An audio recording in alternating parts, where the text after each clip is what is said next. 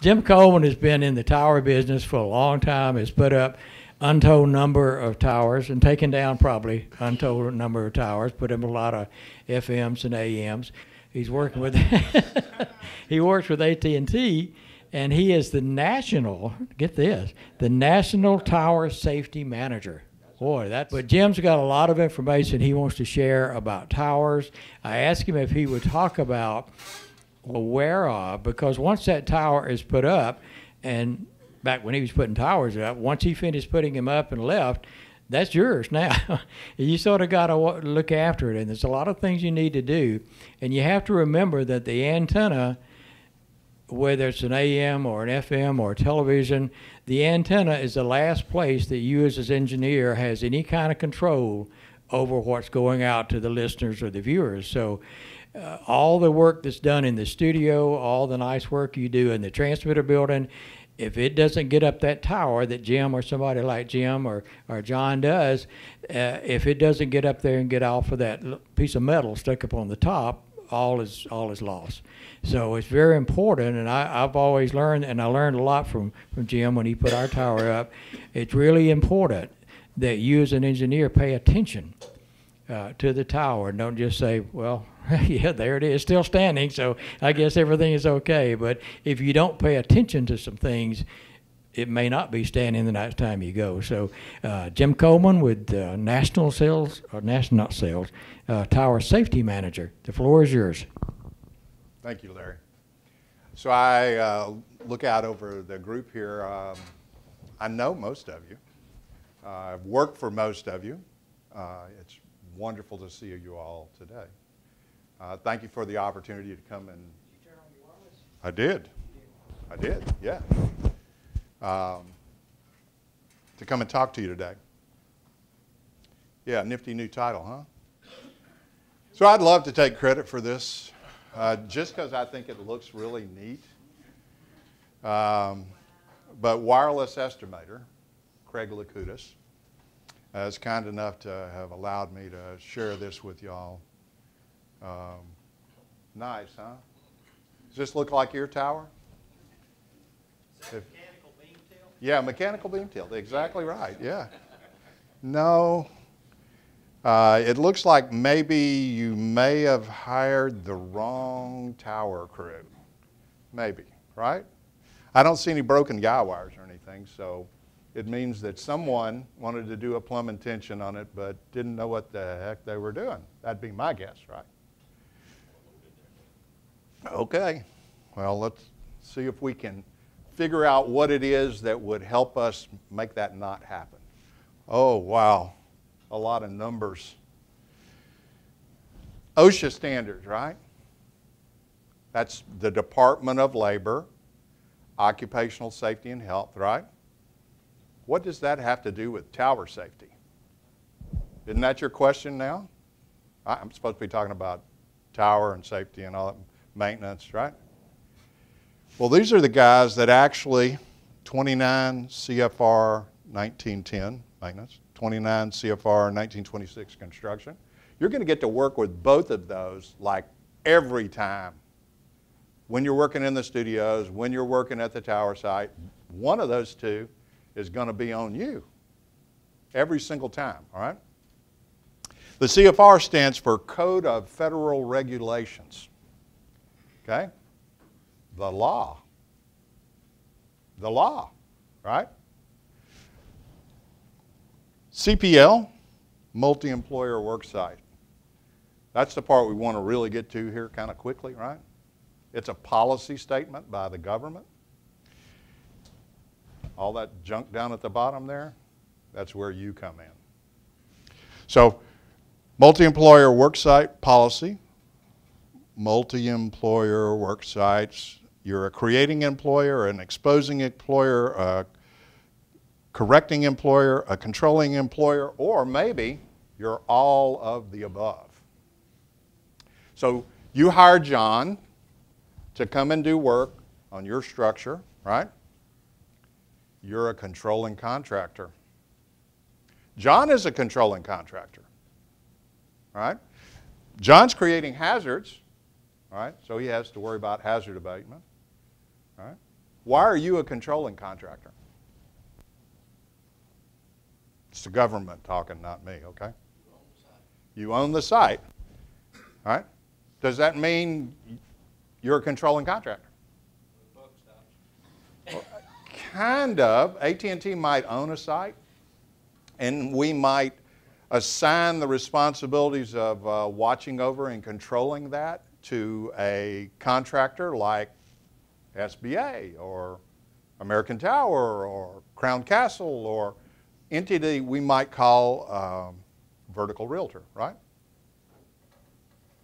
Would AT&T have control? Get sued in a lawsuit. I get to sit across from that a lot, you know, believe me, it's not nearly as much fun as it sounds like. But you are a controlling contractor, but the reason that you're a controlling contractor, let's say it's Jeff's site in Mobile, and it's on the TV tower where I got to work. Jeff doesn't own the tower, but he's a controlling contractor, right? Because I'm there under contract working for Jeff.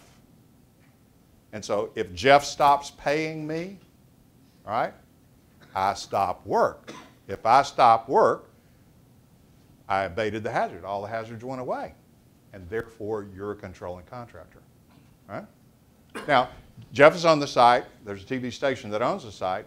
For me to get on the site, the TV contractor had to give me permission to go and get on the tower, right? And I had to jump through all kinds of hoops for him to let me do that. The tower owner is a controlling contractor. Okay? AT&T uses a contractor maintenance matrix. We were talking about that earlier. And the matrix says we hire a really large contractor, and that's because we don't want to manage thousands of contractors. We'd like to only manage 24 contractors, right? It's a whole lot, it's easier to manage that. And as a result of that, those contractors, which we call turf vendors, may subcontract work to John to go and do, right? The turf vendor is a controlling contractor. John is a controlling contractor. AT&T is a controlling contractor. The guy that's managing the tower is a controlling contractor. All of us now, as controlling contractors, we got to know what the heck's going on here, okay? By the way, you hired him and so you just walked away, right? You good? Lawyer shows up. It won't matter. It'll be the Department of Labor. You won't even have to get to an attorney yet, okay? You hired him because you knew there was a hazard, right? You're knowledgeable of the hazard. We were talking about a little while ago. I've forgotten who it was now, was talking to me, and he was upset because crew came onto his site. It's an FM site, Carrollton, Alabama. He said, that's what, 1,000 feet, 800 and something? Yeah, 1,200. And AT&T has a site there, and it's at like 350, and the guy says, well, you're going to have to turn your FM off. Right? Maybe you got the wrong contractor there is what I told him. Right? Is there an RF hazard there? No, no RF hazard. In fact, it's going to be hard to listen to the radio station that he's sending out because I'm in the umbrella of it and it's just right over my, I can't, you know, right? Nothing happening there, no RF there. So maybe the skill of the employees that were on site wasn't good. To his point, AT&T sent a crew.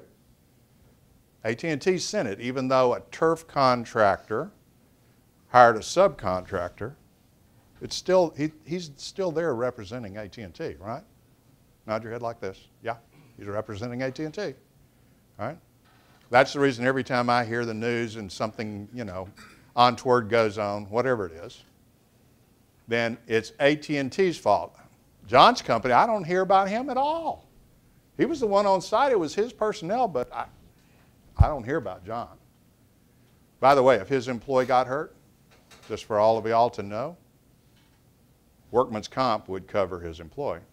That, of course, is if y'all made sure that the contractor you hired that's working on your tower has workman's compensation insurance. All right?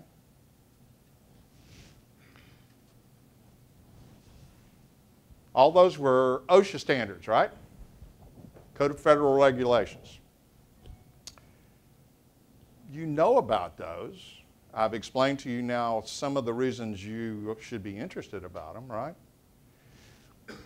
A few more consensus standards. ANSI is a consensus body. American National Standards Institute. It's a consensus body. Who's that? That's all of us. That's everybody that's not the government. And so all of us, broadcast engineers, we all get together and we sit down and we invite anyone else who wants to come in, and we sit down and we decide we're going to write some rules on RF or whatever we're going to write them on, right? And we get together and work on that, and the idea there is that all of us are smarter than one of us. And the more of us we get together, the smarter we are, right? And that's how consensus standards get written. So consensus standards in particular that you should be really, really, really interested in is the newest one, the ANSI A1048. That's a really nice standard because that one is the first standard ever written for telecommunications, construction, and maintenance work and demolition ever. Ever. All right? So before, when Larry would call me and he'd say, I need this fixed, and I'd go down there and he told me many times I scared him to death. I was just kind of riding by the seat of my pants. That's like 50 years ago, right? There's no guidance, no specific rules. It was passed on by word of mouth from one who knew to someone else who wanted to know. That's no longer the case. A1048. Okay? If the company you hired doesn't know what A1048 is, that's a bad day for you. It's not good. It's an easy question for you to ask, right? Good. ANSI TIA 322. Those first two, consensus. The A1048 is talking to John and his crew and the members of his crew and all of the rest of us who are physically doing the work. Okay?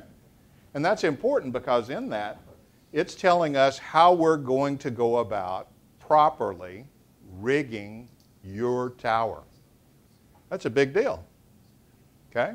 Whether I'm stacking it, whether I'm putting it up or taking it down, or I'm putting something on it or taking something off of it, that's the most dangerous time for your tower.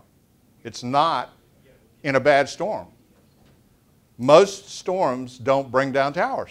They just don't fall down by storms because we built them so they wouldn't fall down in storms, right? That's the whole deal. So when do they fall down? Most often they are damaged during either construction, maintenance, or disassembly. Or I'm putting something else on it, right? A new antenna. 322 is a structural standard. It's a TIA standard, Telecommunications Industry Association. You're familiar with that, but you're familiar with the TIA 222, right? That's the one, all of y'all who own a tower, you're familiar with that one because the guy comes up and he says, well, I want to change or put a new antenna on that tower, and oh, by the way, it doesn't meet the standard. And you got to do this structural reinforcement and spend hundreds of dollars. Hundreds of dollars? It's a lot more than $100, isn't it? Right? And if I'm really lucky, you know, I kind of like that, you know,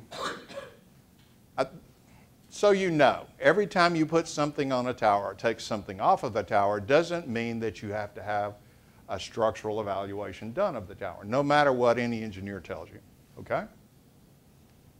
It's required if you're going to put something that the engineer of record, the guy that was the engineer stamped seal on the drawing that you're holding in your hand that says 222C or D, right? You've had the tower a long time. And as long as I only replace an antenna, right, or put one on that I had never put on before, but he said I could put it on, right, with a certain size piece of transmission line, I'm cool. I'm good. Nobody is going to bother you. Nobody's going to say a word to you.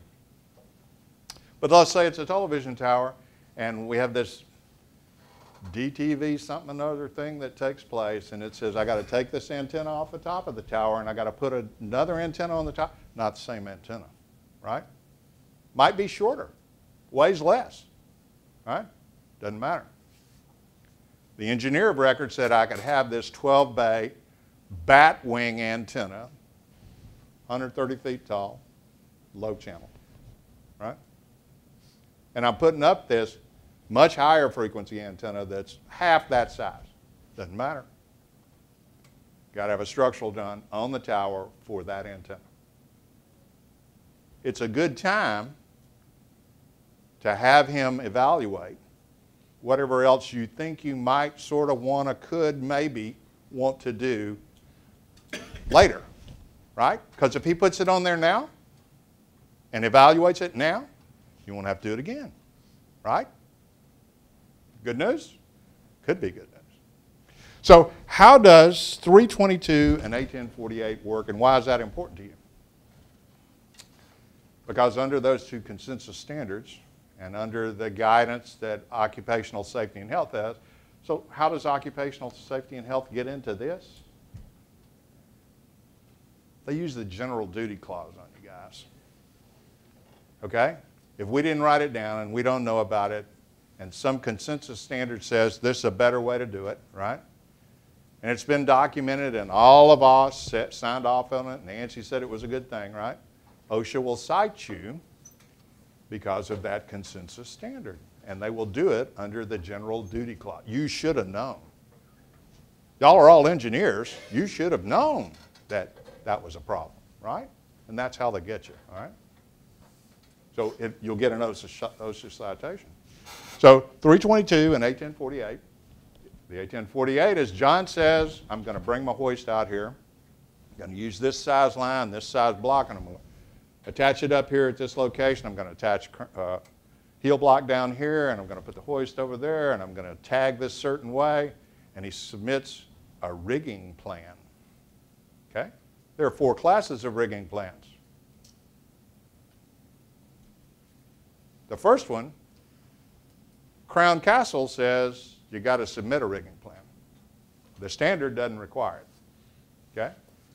It says you're going to rig directly to the structure. You're going to pick up something that weighs less than 350 pounds.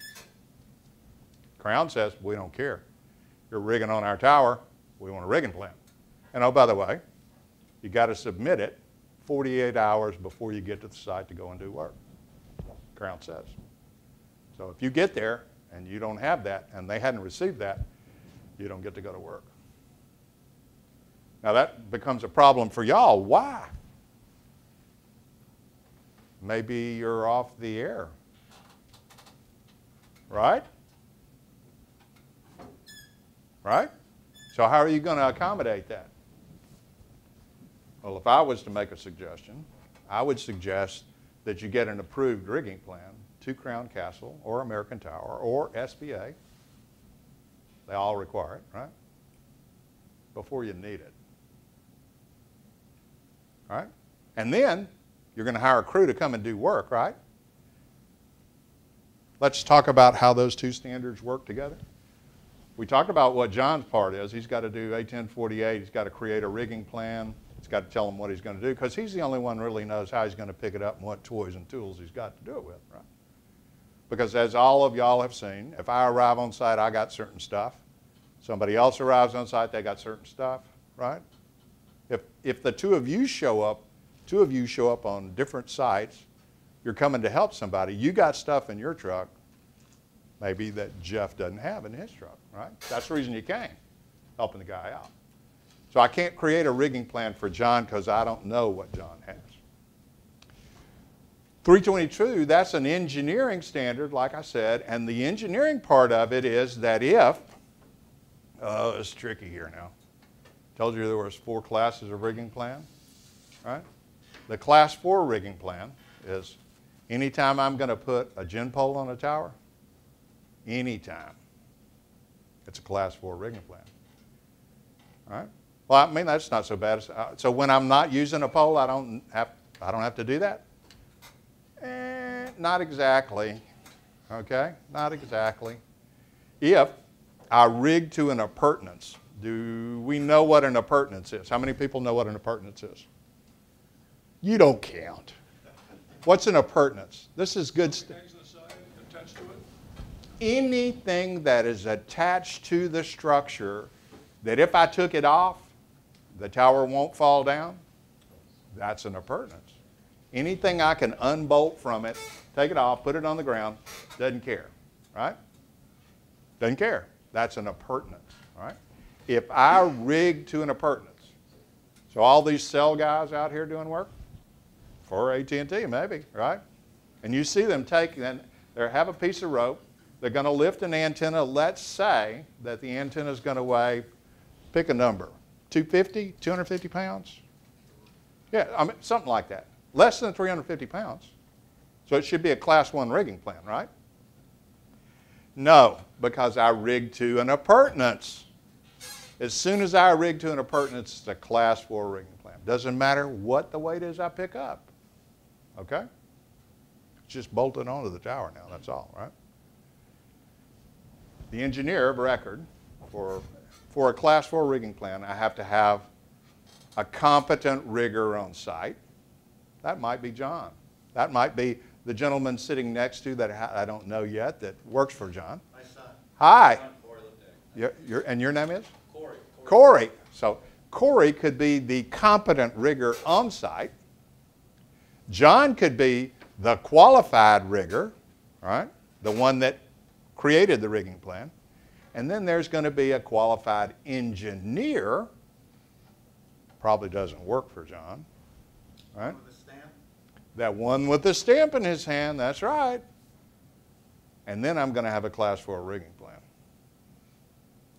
That's important for you because when the guy says, oh, by the way, X number of dollars is what it's costing, you now know why part of the X number of dollars is costing, right? I mean, makes good sense. That engineer, right? On the other hand, if you ask John, as a part of his doing work, to furnish you a copy of his rigging plan, whatever. So he charged you money for the engineer of record to stamp and seal the drawings on his rigging plan, right? Why wouldn't you want a copy of the rigging plan? I don't know. AT&T collects all of them, right? And if you had that, right, could you use that to do that maintenance work with an approved rigging plan? Nod your head like this, all right? Yes, you could, right? Stamped, sealed, everything is cool. You hire John to come back and say, John, are you going to rig the same way? Yep, okay, we're good. That was nice. Why? That worked good, right? John likes it too because you call John back. Okay? Anyone could use that rigging plan. The only requirement is, of course, that the equipment that John listed in his rigging plan be the equipment you're going to use. Good so far? That's how all that works together. Okay?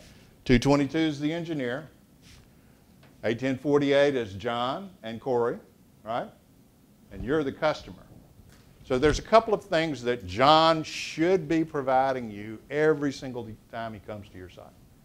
One is that he has to do a hazard assessment. And this involves you because when he arrives there, if John's a smart man, he certainly appears to be, he says, what are the hazards on your site? Because you should know that, right? Right? You do maintenance, right? Then you know what the hazards are, right? They're in your log in the book and when you got there, you walked around the base of the tower and, it looked like somebody had spread nuts and bolts out and, 55-gallon drums, they're just everywhere. That might be a hazard. Could be a hazard, right? Because when I leave the sites, there's nothing laying on the ground when I leave. Nothing. I'll bet John doesn't leave anything laying on the site. If you want him to leave something behind, you got to tell him you want him to leave it behind. Pile it right over there. Like that. And the reason we do that is if it's laying on the ground when I get there the next time, it fell out of the sky, and I have a place to start looking. Okay? You should do the same thing. Every time you go, don't just walk into the building. Don't just walk into the building. Walk around and see if your ground bars are still there. Right? Make sure nobody's camped out by the hot air vent on the back of your transmitter site. Right? That's part of your job. You've got to do that. Okay? 222G. I use G instead of H so that we kind of get some understandings. I've done a little bit of discussion on how states and municipalities, the governing bodies, they're deciding what the standard is that your structure has to fall under. And we already talked about as long as what the stamped engineered seal said on the drawing, as long as you keep all of that, you don't have to have a new one. And I'm going to use an example here that'll help you remember, because I had another really smart engineer tell me this, and I thought it was a wonderful thing. I own a warehouse, and the warehouse was built in the 40s. And at that junction in time, the warehouse didn't require any fire suppression inside it at all, zero. Okay? And as long as I keep it a warehouse, I don't ever have to put fire suppression in it, ever. Ever. But if I decide to make it multi-tenant dwellings inside this warehouse and I separate it into apartments, right? Whatever the code is in that city on that day that I get the building permit, that's what it's got to be. The tower is the same way. It's the same way. Okay? Works exactly the same. For you to know which standard it has to be upheld to, you have to go to the city or municipality and ask them what it is. Because every single city could have a different one that they have decided they're going to accept. Okay? Every single one. So Mobile might be one way, Birmingham might be another. Montgomery yet again another one. And I can't help you any more than that. You just have to keep track of it. It'll be important to you if the guy comes to you, as was mentioned earlier, and says, well, you got to make it meet the latest one. Now, sometimes it's not the requirement of the standard. So you're renting from a vertical realtor, right? And that vertical realtor, you want to change out your antenna. You're changing it from one brand of antenna to another one. You're buying a nice new Shively antenna. It's really shiny. It looks really good, right? And you're taking down an ERI or some other antenna. And when that happens, different antenna now, right? Still 12 bays long, still cycloidal in nature. It's not a panel.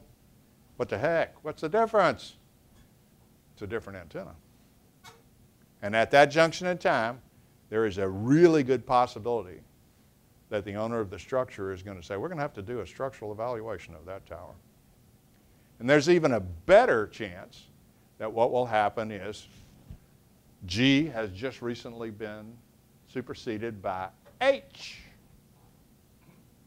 And he's going to say, we got to make that sucker meet H. And he's going to make you pay to do it. Okay? Warning. There's nothing you're going to be able to do to get out of that. He really is going to have a structural done on it. There is a possibility that there will be some structural improvement that's needed. And John may be, I don't know John, I just met him today. And John may be really, really, really good at putting antennas and lines on towers. But John may not be really, really good at doing structural modifications on towers. I don't know. That first picture I showed you, right? Right? He may have been really good at changing lights. but he was not very good at doing plumb and tension. So what you have to do is make a determination of whether John has that skill. Okay? Wasn't meant to pick on you, John. All right. They look like this when you get them all printed out. And I didn't print them out everywhere, but you know, you're going to get this. And so to help you with all this stuff, I've been it's just been rolling out of my mouth like big time, right? Y'all have been taking notes, I can tell, because I've seen all the writing going on. Not really. So the National Association of Tower Erectors, I'm pretty familiar with them as well. They put together 3 checklists, and that's where they're located. They're free to you. They cost nothing. All that you have to do is just go and download them, and they're in PDF formats, okay? And so one of them is the Tower Owner Safety Guidelines. It's a really nice little checklist to go through, right? Help you know what you can add to it. It's the minimum, right? Qualified contractor. What questions you might want to ask John, right? I think that this is a reminder to make sure you ask those questions, right? Not that you haven't got other good questions you may need to ask, right? Broadcasters checklist, right? Y'all specifically. Right? They're all free. All you got to do is just go download them. I'd have a couple of copies around. Sometimes it's, you know, hey, John, fill this out. Hey, Corey, fill this out, right? Right? The safety guidelines. Why do we want to know that stuff? Why do we want to know that stuff? Come on. It is in color, yeah. Duct tape's good for everything. This is actually Pensacola, Florida, believe it or not. I actually built the tower. This work is not a part of my work. We did go and make repairs to the work, right? The installation was perfect, but no maintenance was done on the structure. Yeah. So this is a piece of rigid transmission line on the outside of this tower, right? And you know those brass spring hangers with the collar that goes around and the spring underneath it and all that kind of crap? Yeah, that stuff's crap. I don't know why anybody has that stuff around. I mean, you got to maintain that stuff, take care of it all, right? Jeff, have you ever noticed any spring hanger issues on any sites you've ever had? One in particular, he and I worked together on a site, and I don't know, hundreds of springs failed. Hundreds of springs failed. Hundreds. And it was nice. I mean, they replaced all the springs. Oh, did you? They replaced the first one. The first one. Yeah. Sorry, I misspoke there. I did. You know. All right. But the springs all failed. So let's just talk about hangers and different kinds of hangers just a moment here. All right, just a moment. If it's a flexible piece of line, they call them hangers, and that's a lie. Okay? They don't hang anything. All they do is guide the transmission line from wherever it is to wherever it's going.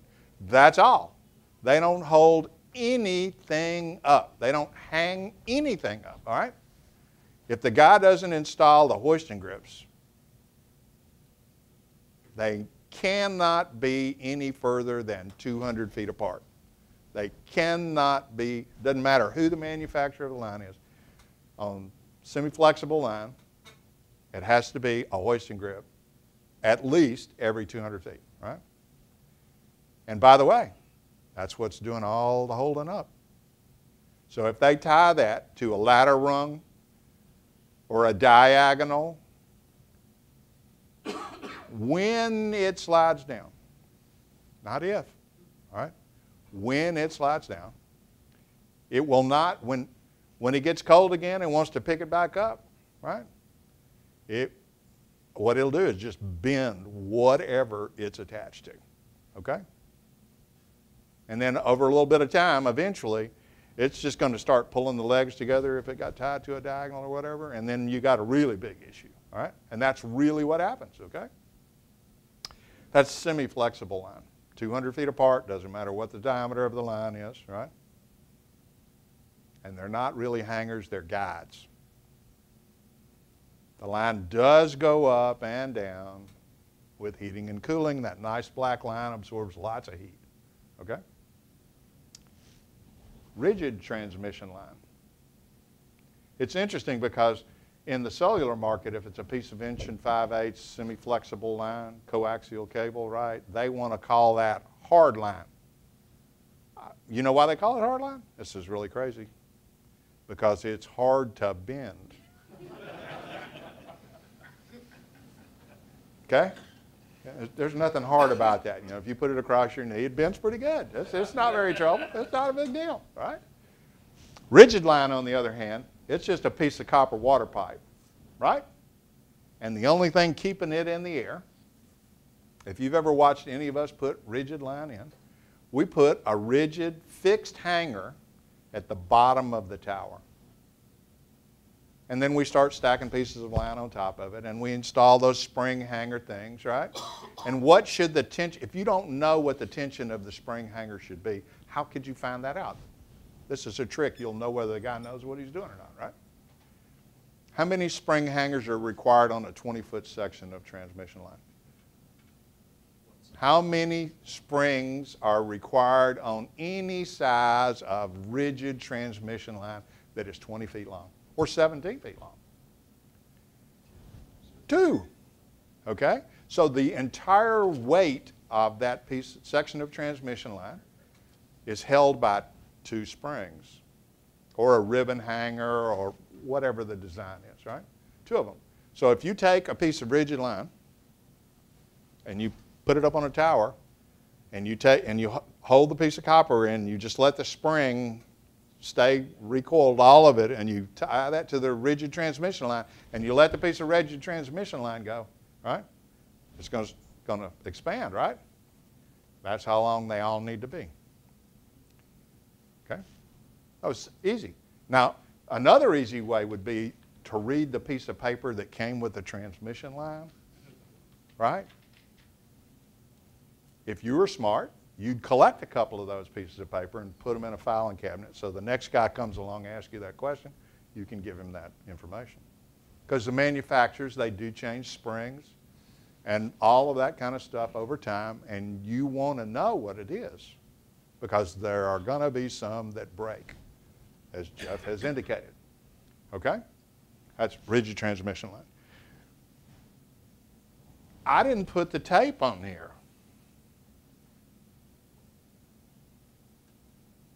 I got a call because a lighting contractor told the individual owner of this tower that it was an unsafe tower. He says an unsafe tower. It's a lighting contractor. He doesn't know how to fix that. It's unsafe to him, right? It's unsafe for him to work on it because he doesn't have the skills, knowledge, or expertise to do that work. Right? It's not an unsafe tower for me. I go down there, I fix it. Right? That's my tower. It is your tower. That's exactly true. It is. Yeah. Yeah. Yeah. Yeah. Okay. We're using red duct tape now. Oh, red duct tape now. Oh, wait, it's clearly marked. Everybody could see it from the ground, right? Okay. Using camouflage gorilla tape, nobody can see it. I mean, were there hangers and they just fell off? Or that was before? Yeah, that's before he had it. Before he had it. All right, so qualified contractors checklist. Again, it's a tool that will assist you, right? Because you're not going to remember everything I say. I'm pretty sure of that. And the basic broadcast tower inspection checklist. Checklists are really, really good items because as the previous speaker gave guidance to us all, you know, we walk by and we see it a million times and we just don't see it anymore. We may have seen it the first time and we said, you know, I'm going to get to fix that. I'll remember to fix that, right? And then 6 more times, and after that, I don't even see it anymore, right? And so the checklist helps me, helps all of us ensure that we look at everything. And so please use these as bottom line, basic, you know, and if you have a site that has an issue that comes up repeatedly, add that to the list. That way, you will remember to go and look at it. Because I don't know about you, but I'm old and I don't remember everything very well at all. Types of inspections, because Larry said I had to talk about inspections. These are the different kinds of inspections, right? Y'all all know about all those different kinds? All right? Do you know how often you are required to inspect your structure? What kind of structure? Good question. So, I have a good answer. I have a good answer for you. 3 years and 5 years. And it comes from the TIA. All right? It comes from 222. And it talks about periodic inspections. And so within that standard, they haven't changed it, even the new revision, it's every 3 and 5 years. 3 years on self-supporting type structures. So monopoles and self-supporters, flip that. Monopoles and self-supporters are every 5 years, and guide towers are every 3 years. Okay? Told you I don't remember everything all the time. All right, so your guide tower every 3 years. Is that how often you inspect them? Is there a particular height that this rules kick in? No. 100-foot tower? 100-foot tower. Still the same thing. Doesn't matter. It's just by type. All right? So how often do you generally inspect them? I'm going to make a wild guess, okay? Actually, I'm going to guess that you have them inspected annually. So why annually instead of 3 or 5? Because the insurance company won't insure your tower unless you have them inspected. John likes that. I liked it. I'm happy to do it, okay? Now, part of that inspection is John's coming out and he's climbing the tower, right? And he's looking for, it's a structural observation. He's not checking bolts, by the way. If you ask him to tighten or loosen bolts that are structural on your tower, make sure you have a large box of them on site, okay? Because if he either tightens them or loosens them, right, they have to be replaced, okay? We all knew that, right? Okay? Can't be reused, okay? An A325 bolt, which is going to be the structural steel bolts all of us have in our structures, right? They were meant to be tightened, torqued, whether by turn of the nut or if the engineer gave you a specific amount of tension that needed to be placed on it and you put a wrench on it and you did that, right? One time.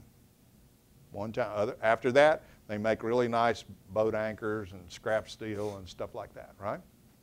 If it's loose, then what happens is it rocked around. It started cutting the threads. It's like, how do we know if a stainless steel bolt, I can reuse it? How do we know that? That's not a structural steel bolt. Stainless steel bolts aren't structural. All right? How do we know? If you can get it off, you can reuse it. Yeah, if the nut will turn on and the nut will turn off, you can reuse it, right? If you over tighten a stainless steel bolt, any of y'all ever done that? How'd that work for you? You know, you the hacksaw, big wrench, I'm breaking the bolt or I'm sawing it in two. It will not come off. And the reason for that is that I stretched the threads, right? That's what happened. The nut's fine.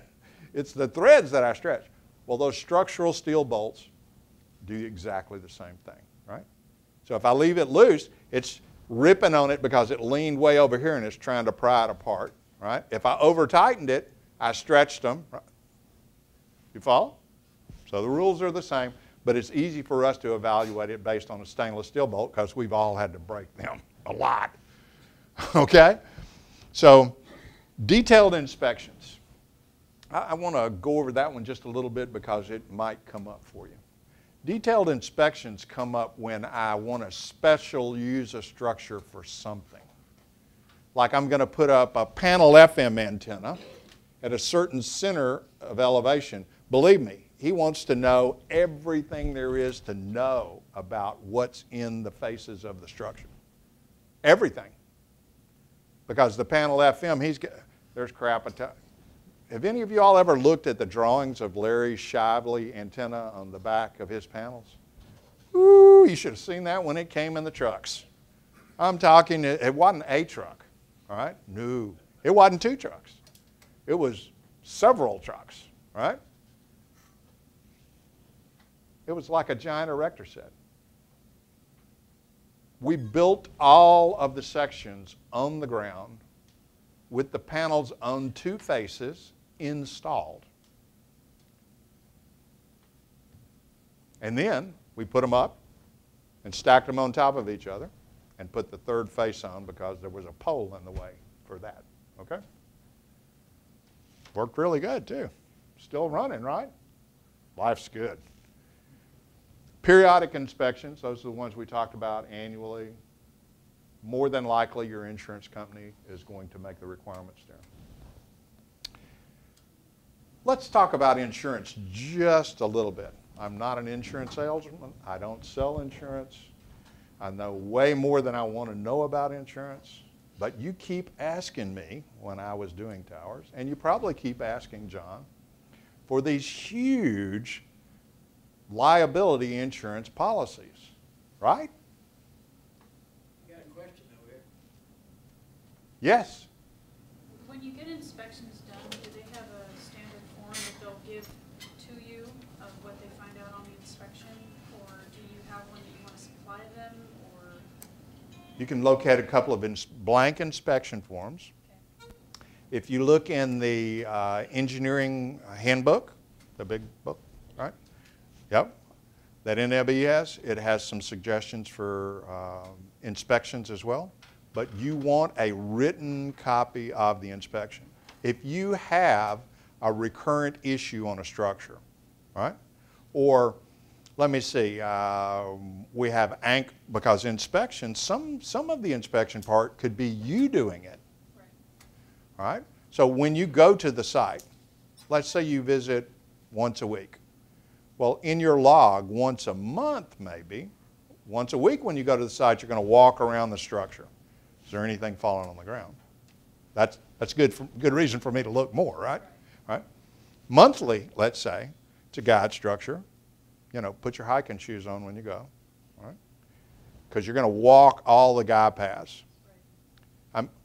Not drive to the anchors. Walk the guide paths, okay? Because crud comes off and it's laying in the path, and I want to know about that, including animals, all right?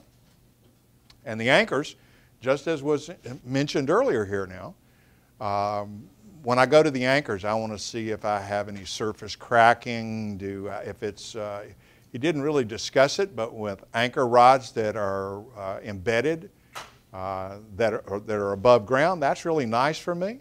But the guy who comes to you and he says, what I want you to do is I want you to dig up the anchor all the way to the block so that I can inspect the rod. You didn't like that. I don't like that either. I think that's a really bad way, right? You do understand that all that dirt is part of the anchor, right? We do understand that, right? Right? Not good, okay? Really not good, okay? Now, but you want to go out there, you want to inspect and make sure that the grounding is in place. There's these little clips, if it's a smaller structure, more than likely your tower is going to have preforms on it, right? Little wrap that goes around the wire, looped at the end, right? Or the thimbles in place. That preform, I mean, that's a really nifty thing, but you do know that I can just unscrew them with a screwdriver, right? And I can put them on, take them off, and do all that kind of good stuff, right? And that it has a little metal clip at the very top. It's It's depending on the size of the wire, it's maybe that long. It's got a slot kind of diagonally in one side. They call them ice clips. It's a good name because they're placed on the top of the preform, and you drive them on with a hammer. And if they're not there, when the ice comes sliding down the wire, it takes the preform off. And if it takes it all the way off, the tower falls. Okay? So the likelihood is when ice slides down that wire, you don't want to be there, for one thing. Okay? But it isn't going to take it off in one trip. It's going to come down. It's not going to take it all the way off. So if you go and visit it, right, you're going to see it before it's a problem. And you have an opportunity to fix it. Okay? That's a good question. Any others? I haven't given you the opportunity. I've just been running my mouth. Okay. Insurance. Liability insurance. What is liability insurance for? Tell me what your automotive liability insurance is for. Protect you and anybody else that's in your vehicle. You can get Pay for your for mistakes. you and in your Wait, say again? Pay for your mistakes. And omissions. Anybody else? Protect the other user. It's the person that you hit. So if the two of us are in a contract, right? The contract rules. He asked me to do something. I agreed to do it for a certain amount of money. He made some requirements of me. I met those requirements. He lets me come and do work. It's good, right?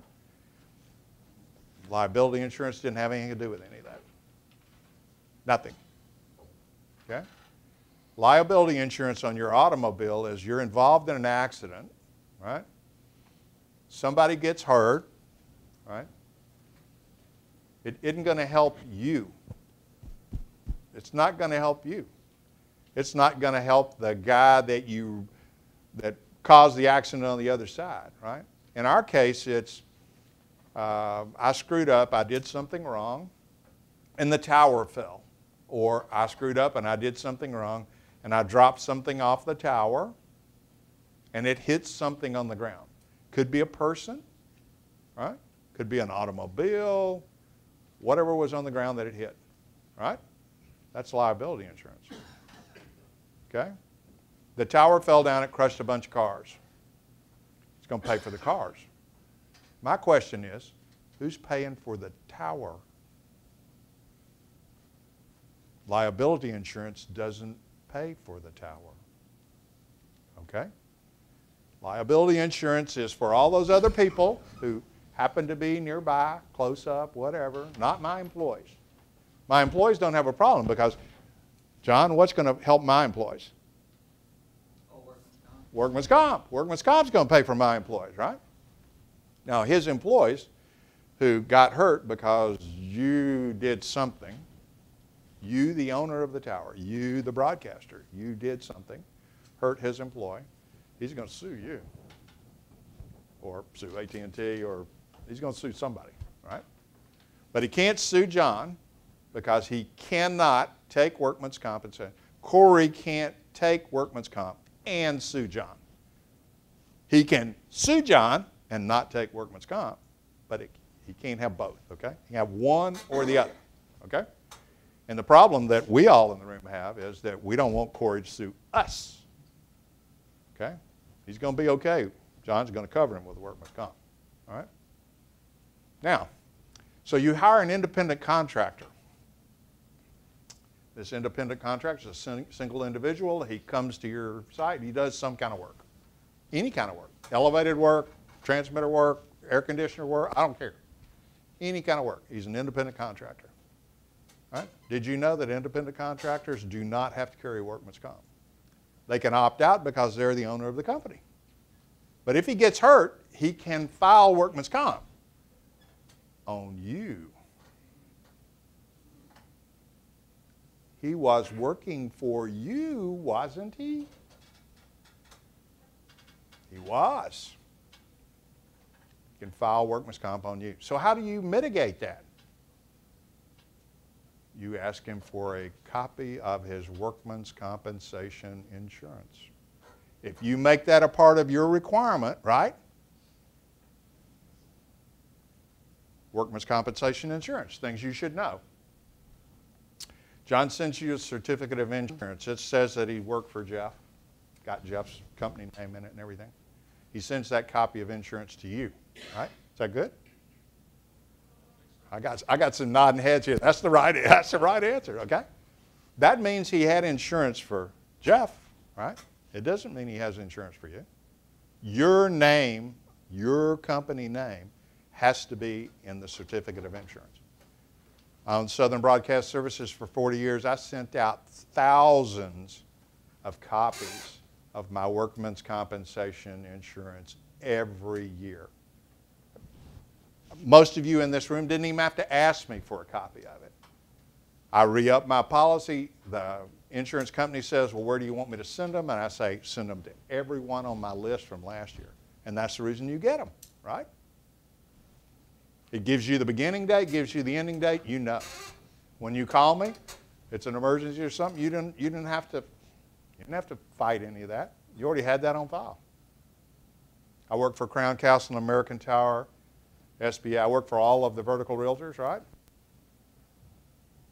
They ask for a recertification copy every 6 months, in case you don't know. Okay? Because there could be a period of lapse. They don't want that to happen. Insurance is good for a year. CYA, buddy. Good news. Okay? Jim, occasionally they require notice of subrogation. Yep. Okay, so do we know what that means? That's what I wanted to ask you. Okay. So I was involved in an event. I'm going to tell you a story. Everybody loves it when I tell stories, so I'll tell a story. It's just right up the road here. There's a tower, monopole. It's off to the side of Interstate 65. Sits right next to, actually, what used to be the 87th Maneuver Area Command, which is where I served my reserve duty. So it's a monopole. It's owned by Crown Castle. It has multiple tenants on it.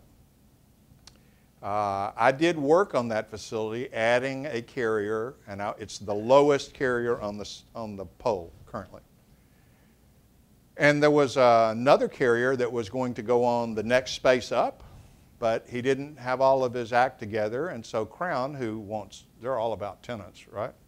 They make money if you're on their site. So Crown said, okay, well, we're going to let the client I was working for put theirs in first, and then the other one would come in and put his above that second. I'm good. I go, I fix, I install, I complete, I close out, I get paid. I'm good. In fact, I'm gone for a while. Months. Another contractor comes in, and kind of a startup company, a new outfit, okay? They send a crew out. They're going to have to install a mount above the one I install. I'm kind of funny about my installs, so all the lines have to lay out really pretty, and they got to look really, I'm just funny that way. And so I use supports on the antenna mount that went all the way out to the antennas that made all the line, all of us engineers that like really neat work, you know what I'm saying there? It looks really good. So this other crew comes in, and they managed to get a portion of the collar up, and they were putting on the arms, and they had determined that they were running transmission line inside the pole. And the location of their mount was above the entry port, and so he couldn't reach it down to get it. And the only thing that he decided, the installer decided. By the way, it was the most skilled individual on site that day, he says, okay? He had a guy who actually saved his life, black tape, who had been on the job one day, okay? Had not received any kind of formal training of any kind, none. Climb that tower. Okay. All right. A little scary to me. And so this experienced gentleman, he decided that the way that he would position himself so that he could ensure that the transmission line came out safely was that he took a 3-foot lanyard, you know, just little hook, right? By the way, you remember those OSHA guidances that I put up there, 1910, 1926? Within those guidances, the Department of Labor says you cannot hook a little hook to a little hook. You can't do that, all right? Wrong, bad. So he went to his company the morning before his accident and got from the safety facility that they had there a 3-foot lanyard. And he took the 3-foot lanyard out, he put it across the mount, hooked the 2 hooks together, slid them up a little bit, right? And then he took the hook from his fall arrest lanyard and the hook from his positioning lanyard and hooked them both into that loop that he'd made with that lanyard, right? We good so far? And he lowered himself down, and he's sitting there at that opening. He's really happy with himself. But any of y'all sat in a belt for any period of time? Kind of makes your cheeks get a little snug. Right, Corey? Yeah. And it doesn't matter what kind of belt you're in. Every once in a while, you're going to go, you know, and you're going to kind of, you know, get, right? Isn't that what that looks like? It's pretty much like it is, okay? And so that went on a couple of times. He wasn't being very observant, though. Those 2 hooks hooked together, they're pretty heavy. And so over a couple of, you know, they slid down till they were right underneath the 2 hooks from his positioning lanyard. Good? And when he did, he opened up the hooks. The hooks came apart, damaged the latches, and he fell. And the only thing that stopped him from dying was that antenna mount that I installed below him. Exactly right. And the only bad thing about that was, you know, all that nice structure that I'd put in there to hold up those transmission lines, make them, it went right through his thigh. Kind of like a meat hook, okay? But he didn't fall. And so he decided he would sue somebody. Subrogation. I had to protect Crown Castle. I wasn't on site. My work was complete. I'm done. I'm good. I'm gone. My work has been inspected, right? But I have to protect Crown Castle. Subrogation. Good answer? I'm betting after that story, see, you'll remember that. You'll know exactly what subrogation is. It means that I have to protect the owner, okay? Not a good thing. One more liability question.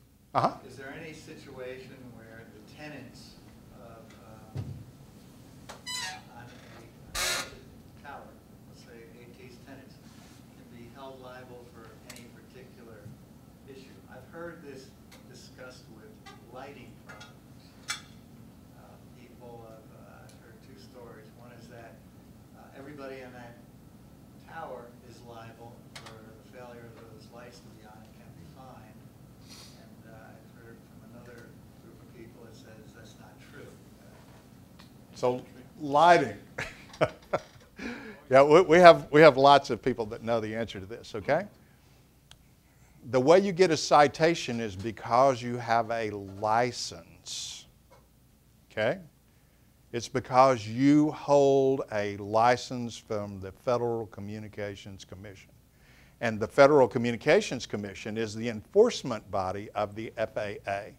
So the FAA says, if you're on the tower and you're a licensed individual, right, that the tower has to be lit if it's 200 feet or higher, right?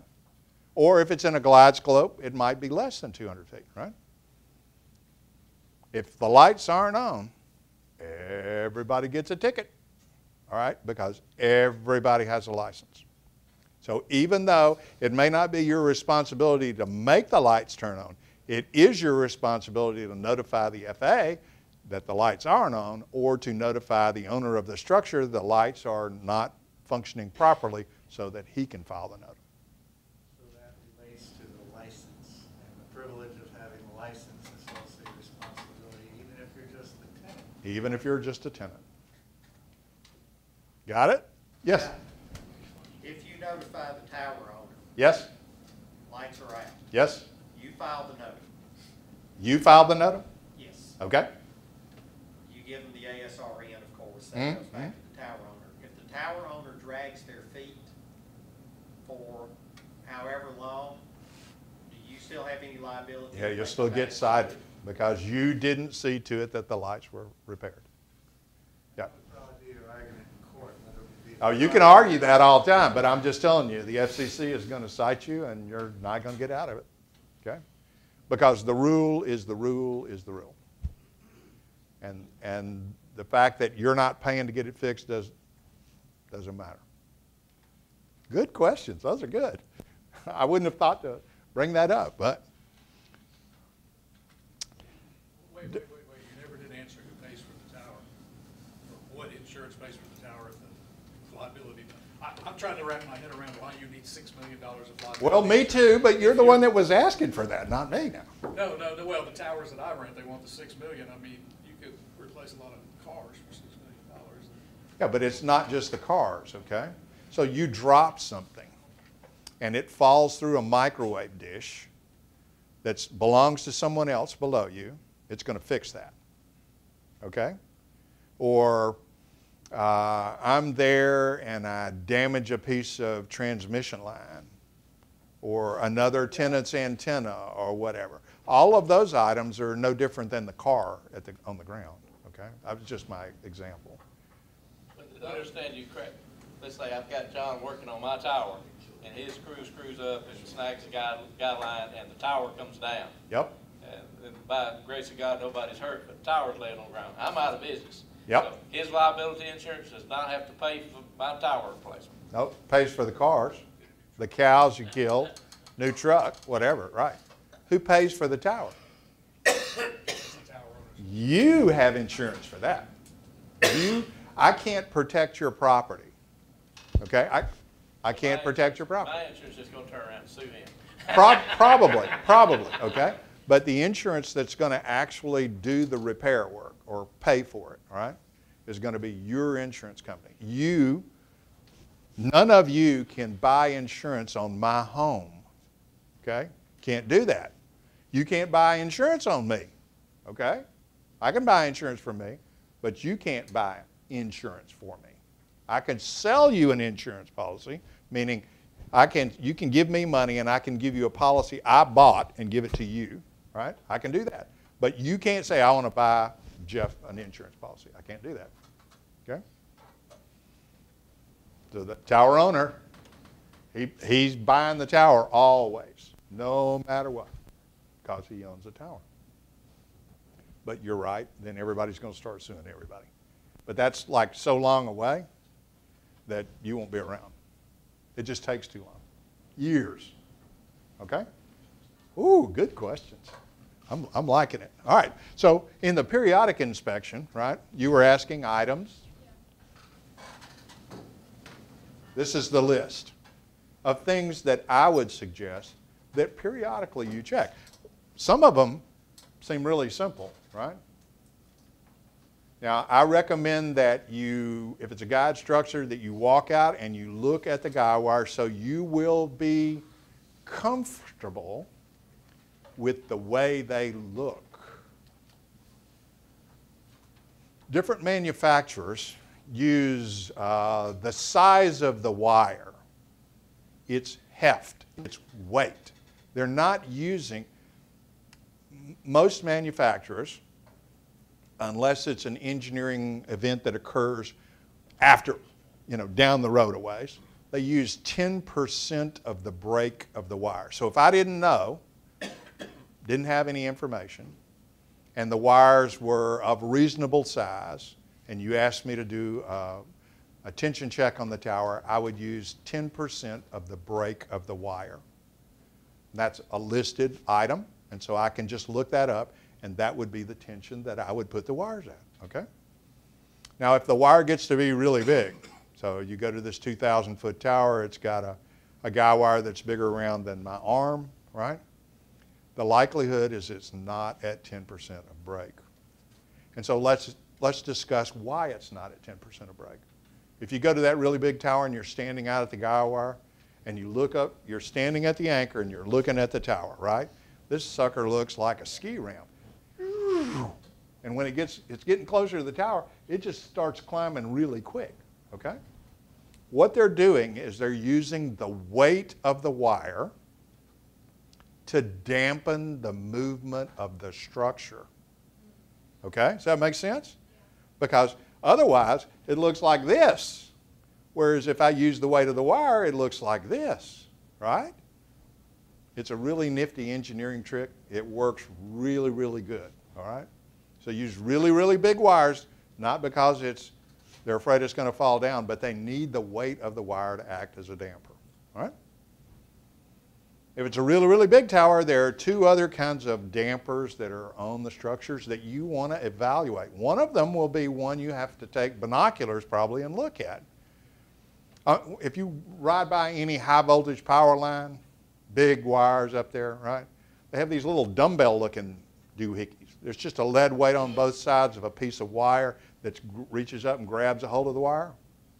And what it is, it's exactly the same thing as if I just took my hand and put it on a violin string. That high frequency oscillation, it just eats it up, right? It won't let it do that. And that's exactly what it does on a structure. Anytime I put it on a guy wire structure, the wind blowing through the structure is like me pushing a bow across a string. All those little bitty elements in the tower, they vibrate a lot. I mean, you know, if you've ever been out to your tower site and it's a nice windy day, I mean, it sounds like somebody's singing a song out there because it's so loud, okay? So the high frequency little dumbbell weight gets that one, all right? If it's on a really big structure now, the wire has this other kind of oscillation that goes on, all right? And it's like a swing set, okay? And believe it or not, that's a little bit of wind. Really low amount, very low speed. It pushes the wire a little bit, and then it eases off, and it starts swinging it, right? Now, the failures that occurred when we first started building really large towers was it would swing it back and forth enough so that all of a sudden it'd start doing this, okay? And once it got started, it just didn't want to stop, all right? Do you have any wire coat hangers at the house? Yes. Okay? And have you ever taken, you know, you needed a piece of wire, right? Maybe for welding, I don't know. I've used them for like everything, all right? Breaking into your car. Yeah, I've done that too, you know. But it was my car, it wasn't somebody else's car, all right? All right? But if you take that piece of wire and you just bend it back and forth like this, it doesn't take very long before the wire breaks, right? That is bending the wire back and forth. Now the wire is this big around, it won't matter. It will just break it in two. The whole cotton picking thing, all right? So they put down at the bottom, it's always at the anchors, one of two kinds, depending on the manufacturer. Stainless uses one, Klein uses another. One is a sand damper. It's huge, it falls about this big around. It's got a little track that goes around it, right? And I know it looks just like it's just a ball, but if you ever grab a hold of that wire and let it go, it's carrying you over there because it's real heavy, right? And it is doing the very same thing. The only difference is it's really, really heavy, and it's put under some tension, meaning the weight of the ball, or the other form is I take a wire cable, I put it to a fixed location through a pulley, and then back to another one, and it acts like the bumper on your car. All right? So it's a really strong spring. And what happens is when the wire wants to string, it says, oh, no, no, no, I don't want you to do that. And those are the two kinds of dampers on tall towers. So if you have a big tower, those are things you want to, I want to look at the ones up there, and I want to look at the ones on the ground too. So the wire one is actually a damper, because I've seen the wires come out at the bottom of the guy before, and they kind of circle around. You're looking at it going. Nope, that's grounding. Okay. So if I go to the anchor, grounding starts at the top, and it just chains all the wires together, got a little loop in each one, and it goes to a grounding rod of some kind in the ground right there, right? And the reason that we would like to do that, right, is we'd like to send it to ground before it gets to all the good stuff out here at the end. like the anchor and the turnbuckles and all that good stuff, we'd really like to keep. So it wants to go to ground, and if we give it an opportunity to do that, in general, consensus is that the ground wires are attached before the preforms begin. So you want all of that stuff to be before the preform, and you want it to be before the preform because the ice clips that are on the preforms, right, they're to take the ice off. What do you think that copper ground wire and the little Crosby clip or whatever you used attached to, it's going to shell off the ice too, right? Okay. And that's just another chance. It's a little added protection for us. But we don't want it to get to any of that, so we put it before it. Okay? Quick one? Yes. How much rust, I think I know what the answer is, but how much rust is too much rust on a guy wire? Two kinds of rust, okay? Surface rust and loss of material. So if I have loss of material, the wires are no longer round, the strands of the wire are no longer round, right? Then they need to be replaced. If it's surface rust, you've seen the metal buildings, they actually use tendon. All right, and what they're doing is that material surface rust. But this is true of all rust, all right? If I coated the whole surface with rust, then air could never get to the metal again. And if air could never get to the metal again, couldn't rust. Okay? So surface rust often occurs, and then we go out there and we're cleaning it off or something, but we didn't treat the metal. All that we're doing is losing material. Whereas if we left the surface rust intact, unless we're going to so you asked me to come to your site, and I come to the site and I say there's rust here, right? And the owner of the tower asked me to remove all of that rust, then I'm going to have to treat it with something. A zinc-rich paint, an epoxy resin paint. I'm going to treat it with something so that it can't ever rust again. Otherwise, I will continue to lose material, and that loss of material would require the wires to be replaced. Do I think that's likely to happen in any of our lifetimes? No. It's a really long process. Southern coastal exposure in general with high salt content, that's the only time we ever see that. You would be much more likely to have a failure of an anchor rod in interestingly enough, it occurs more in the Midwest than it would here. Here, it's in the water, and it's in the water all the time, and if it's in the water all the time, there's no oxygen, it can't rust. It got nasty on the outside, but it can't do anymore, right? But if I'm in Arizona and someplace like that where there are lots of salts in the soil, and it's an exact description, right? And so what occurs is it rains, and the salt acts, and it dries out, and it'll eat the rod up. So if you're building a structure in those environments, my suggestion always is to embed them totally. Okay? That way I can inspect them. Yes, Jeff?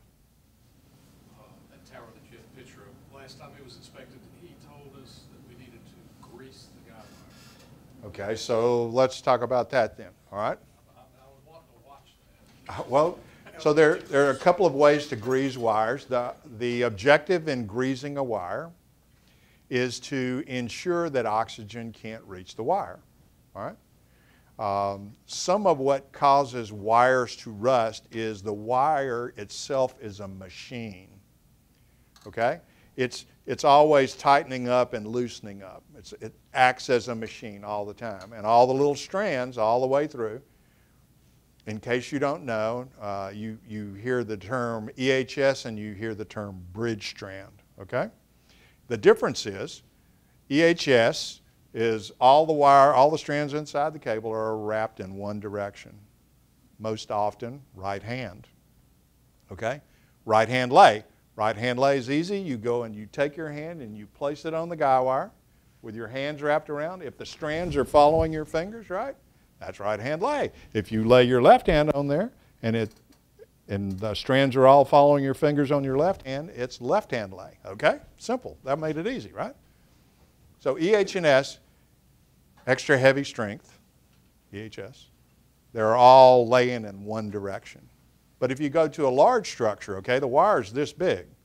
If they laid them all the same way, let me tell you what would happen if you tried to lay that on the ground, right?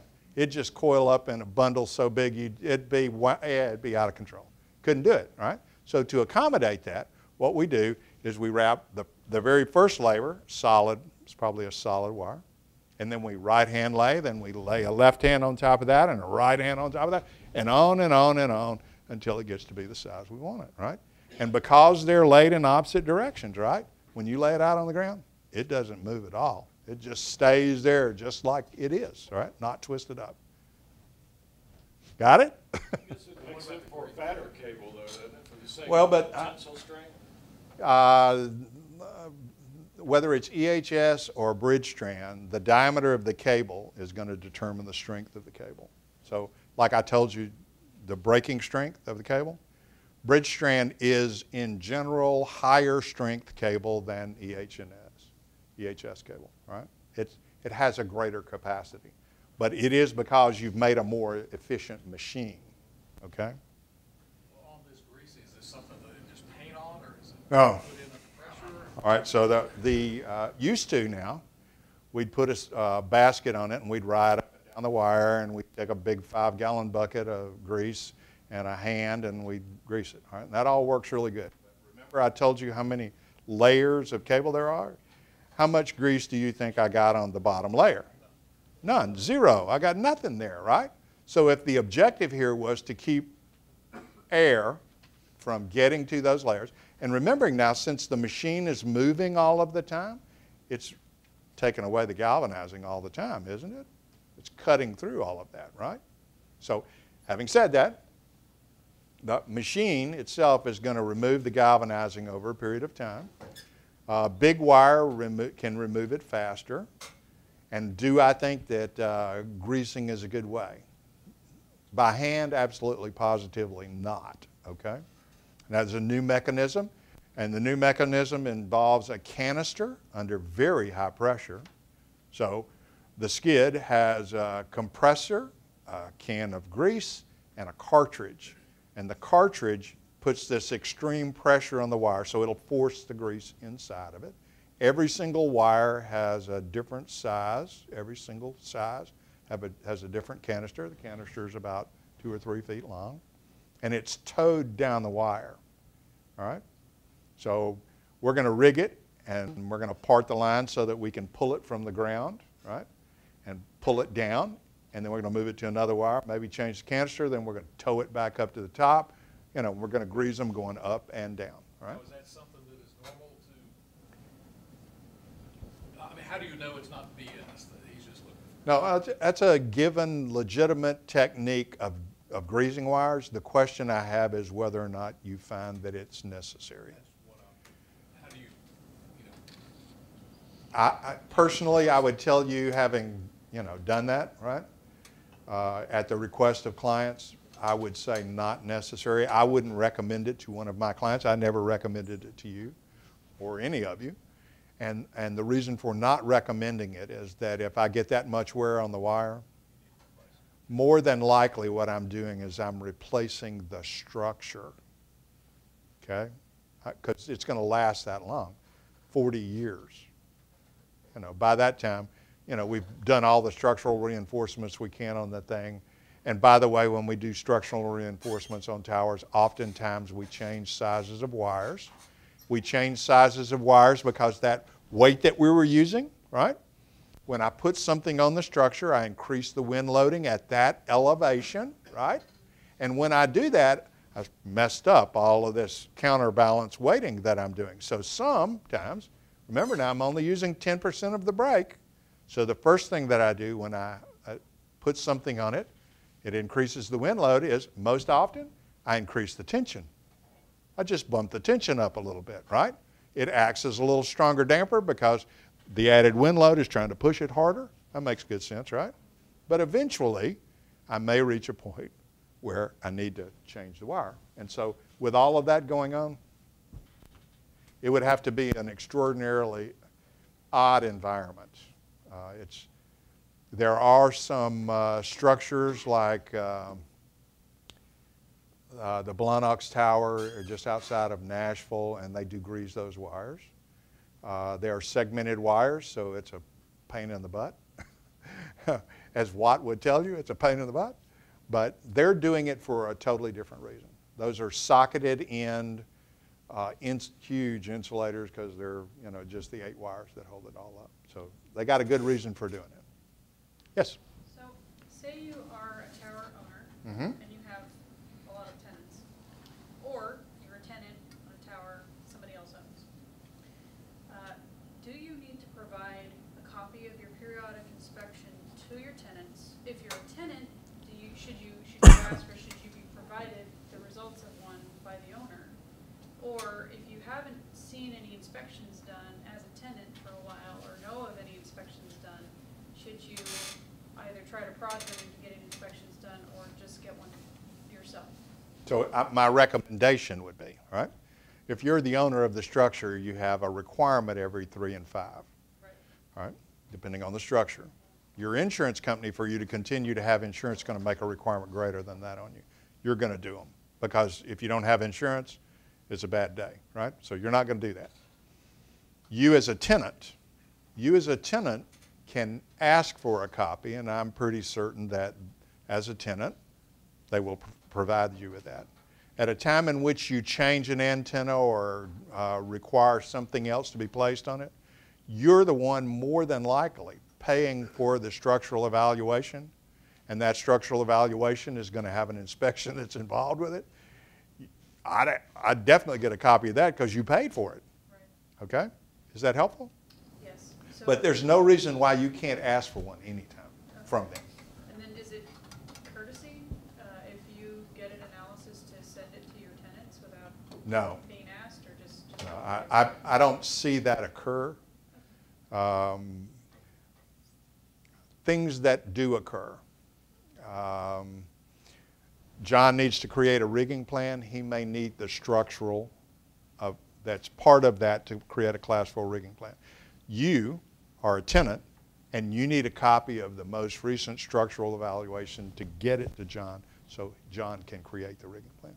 Does that make sense? So that's another reason for you asking for it. Okay. We all know what appurtenances are now, right? Yeah? Yeah? You'd be surprised. I get to talk to a lot of people, and appurtenances is, if you read in 222 and you read in 322 in specific on rigging plans, that's going to be the word. I mean, they're going to use it like a dozen different times in the standard telling you what they're talking about, an appurtenance, okay? So let's talk about each one of these in particular. I'm going to dim the lights just a little bit so you can look at them really close. Is that better for you? Okay. What happened to this monopole? It's like it's in the next county. Well, it's laying on the ground, that's for sure. Do you know what caused that failure? And I'm going to tell you the inspection you should be doing, okay? I'm saying rust. You are, that's true. Just stress, overstress. Stress or corrosion. So, have we ever played with a plastic straw? Oh, come on, we've all played with a plastic straw, right? So, when I flex the straw, right, it goes from round to ellipse and back and forth and back and forth and back. Is that kind of like that coat hanger wire we were bending? Okay? Now, interestingly enough, the reason that it happens on monopoles at that location is that the pole wasn't heat treated properly when they welded the flange on. And so what it did is it tempered the steel at that elevation on the pole, right? It became like a chisel. Hard. Really hard, right? because the way we want to weld things on towers, if you've ever looked at the pictures of your really big towers that get built, they flame heat the steel, right? And they bring the temperature of this really huge piece of steel up to a temperature that's closer to what this little piece of steel is that I want to weld to it. And then they weld it, and then they cool it off really slowly, right? If they didn't, you and I could just go along and go, bing, and it'd pop that weld right off because it'd be really, really hard, right? Like your knife blade, and it would break it, right? That's what happened here. It wiggled back and forth all day long, every day. By the way, it wiggles back and forth even if the wind isn't blowing because the earth is turning, right? So it's moving back and forth all day long. And oh, by the way, the sun shines on one side, and then it goes around and shines on the other side, and when it does that, it spans the steel on the side it's shining on, right? Bends the pole, and then when it gets over here, it bends it the other way, right? Every day, all day long. So, when you go to inspect this, right, that place where you see it's rusted, that's where it was cracked. And so the crack it started as a little crack. And then the crack got a little, because that was weak now, it got a little bigger, and it got a little bigger, and it got a little bigger, and it got a little bigger. So that if we look there, we see that on this side over here, no rust, right? But all the way over here, rust all the way around. So finally it got to the point where, you know, a little breeze came along, and on the side that was cracked, it said, oh, and it just broke the rest of it off, right? If you'd gone out there and you'd looked at it by walking all the way around it, right, you would have seen the crack. Because, I mean, it gets to be rusty on the outside where the crack is, right? And if you'd seen that, then you could have taken corrective action to ensure it didn't fail. Good? Could that occur at your anchor plates, your anchor rods, your hardware, your tower base, your base insulator? Isn't that what you're trying to look for? I hope it is. I hope that's what you're looking for, okay? So that's always a good one. By the way, if your guide tower has an anchor that's this deep, right? You know what the failure is going to be here? This turnbuckle is going to fail, okay? It's in the ground. It wasn't ever meant to be in the ground, ever, right? It wasn't built to be in the ground. Turnbuckle, the threaded portion of it, it started out being this big, and then I cut threads in it. And when I cut threads in it, it made it get smaller, didn't it? And because I cut all those threads in it, that's the place that's going to rust first, too. Okay? No matter how good a job they did at galvanizing it or whatever, that's still going to be the place that fails first. By the way, I don't believe that you can inspect that cotter key that's in the pin that's supposed to be holding that turnbuckle in place. Just saying, just saying. I'm thinking you probably can't do that, right? Question related to the turnbuckles. Is there a preferred method for looping the safety wire through there? So yes. So let's talk about what safety wires do. That's a really good question. What is a safety wire for? And that's the only purpose it serves. All right, the only purpose it serves is to keep the turnbuckle from spinning, because if it spun enough, it'd just come apart and the tower would fall again. That's always the same result, you know, it always falls. So the preference in this specific scenario, the forming a loop is all that's required, as long as it goes through the center of the turnbuckle. I prefer figure eights. Okay? But the only requirement is that the cable is just easy. If I took a metal rod and I stuck the metal rod through all of the spaces in the middle of the turnbuckles, it would serve the same purpose, wouldn't it? Because the whole objective of the safety is to keep the turnbuckles from turning. So a loop is okay. I prefer a figure eight. Mike, the reason I prefer a figure eight is that I have seen failures, and believe it or not, that little bitty piece of 3/8 wire saved the sucker from falling. So twice as much wire, twice as much security for me, all right? That's my reasoning for liking it better. Okay? You like my pictures so far? That's a self-supporter. It's actually in Tuscaloosa, Alabama, right? It means you got to inspect the whole anchor, right? About self-supporters, where's most rust occur in self-supporters? Right where the concrete. So there are two ways they're done. Old school is you grout the base, right? You put cement underneath it. And if you walk up there and there's not a hole or a piece of pipe or something, right, you have big trouble, okay?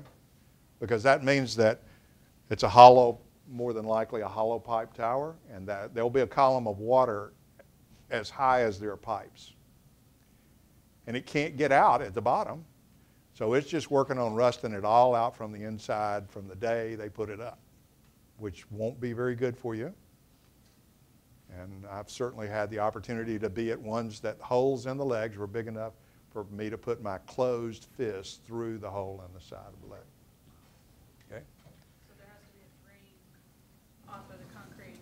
So you have a new guide tower. And new guide towers, a number of manufacturers, it's a combination of both solid rods and tubes.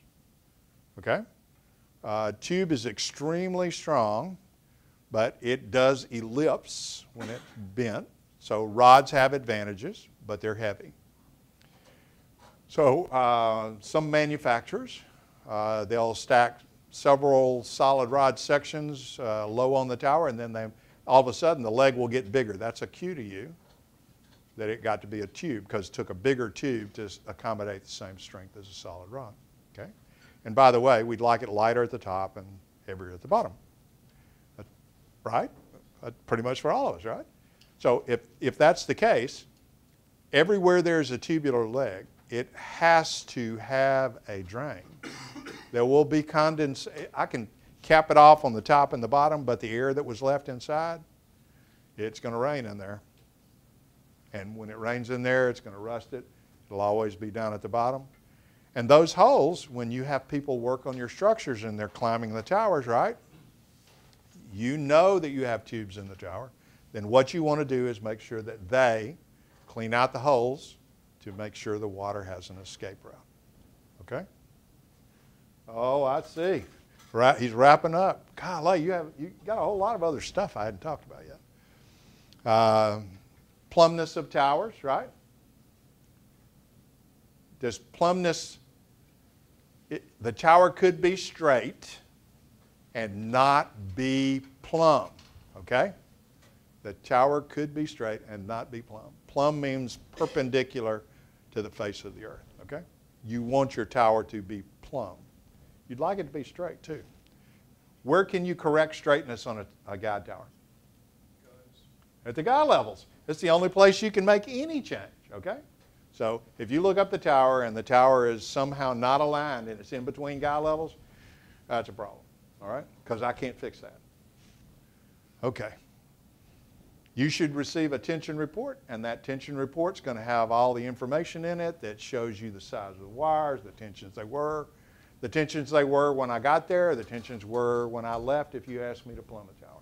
So it doesn't matter if John or whoever's doing it, that should be information you should expect from them, because you'd like to know what happened. That's just like knowing what your transmitter is doing. You'd like to know. Lighting. Nice, huh? Nice. I didn't show you anything good, right? The beacon, the glass is broken in the bottom. I really like the side lights. Those are really good, right? Oh, my. And these are all appurtenances, aren't they? Paint, rust, and torque bolts, we went over that, so we'll let that go by. Different kinds of appurtenances. That's a panel antenna right there. Yeah, you like that? How about that? So this soft cable, right? It's supported by what? A piece of rope, right. Sadly, that's not the first time I've seen that. I'm going to say they didn't use a hoisting grip, though. I'm going to say they didn't use a hoisting grip. And by the way, if the guy, even if he puts a hoisting grip on it and he picks up 500 feet of line, you're already in trouble. All right? How often did I tell you that you had to have a hoisting grip? Every 200 feet, okay? If he doesn't pick that up that way, the hoisting grip, it's just going to keep getting tighter and tighter with the weight below it. It will crush it flat. It will, all right? The foam one, it won't crush it flat. It'll just eat through the copper. The little stainless steel will just eat it up.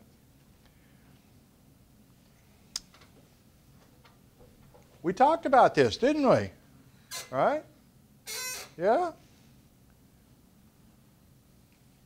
Everybody got all that? Okay. This is a pet peeve for me. All right? We all want a safe work site, right? Right? So OSHA says safety is first. I say bogus. All right? Safety is not first.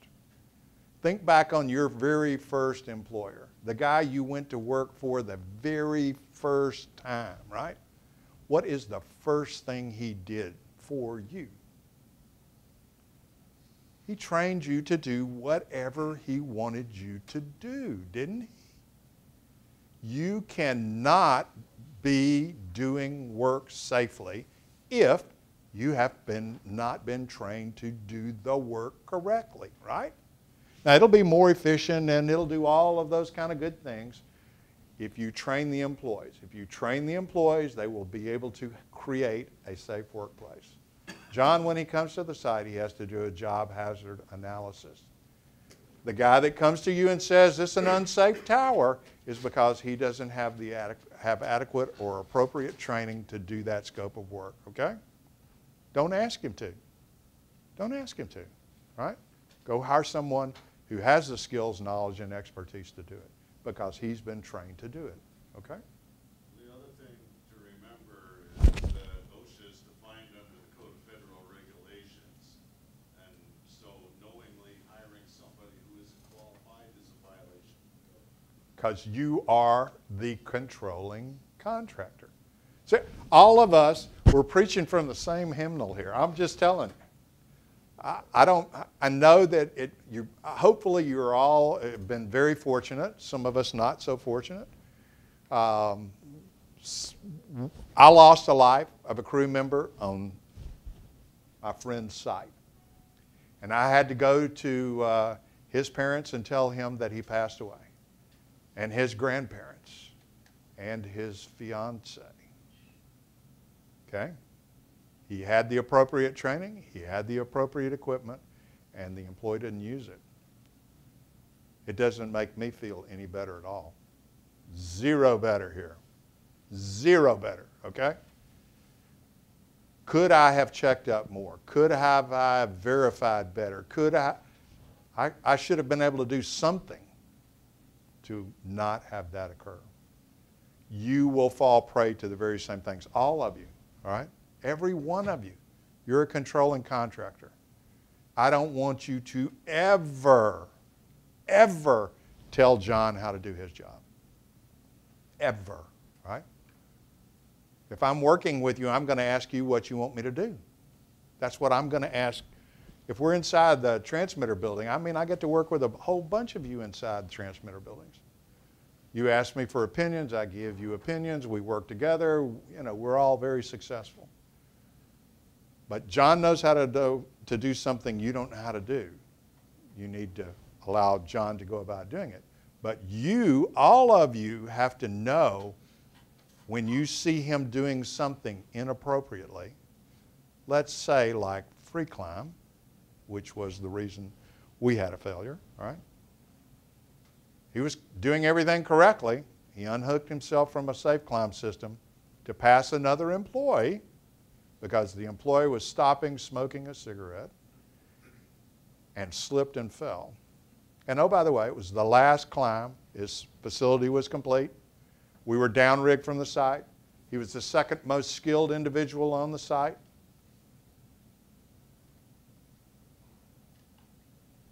Free climbing, bad idea. Every time, right? And by the way, if you free climb on any vertical realtor site, they will dismiss you from the site. There will not be a question. There is no recourse. Bye. Like that. It has to be the same way for you. So how do you correct John? You're not telling him what to do. You're a controlling contractor. Stop. Stop work. All right? Now, if John sent a crew out, I don't want you to, you just ask his crew to stop work. Then you call John. You contracted with John, right? You have a conversation with John. You voice your concerns to John, right? That's the way to make that happen. It fixes all the problems I'm talking.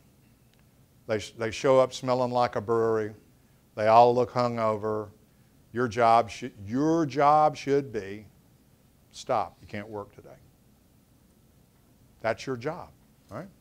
Now, we got one other thing we got to commit to you, then I'm going to give it back to Larry, and thank you all very much.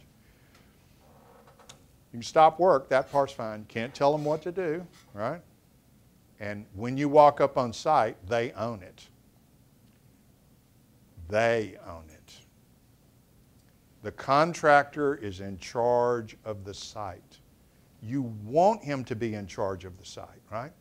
If he has control of the site, he should ask you. He should say, could you read over my JHA and sign the bottom? You signing the bottom acknowledges that you understand what the hazards are that John's creating today. He's creating some overhead hazards, right?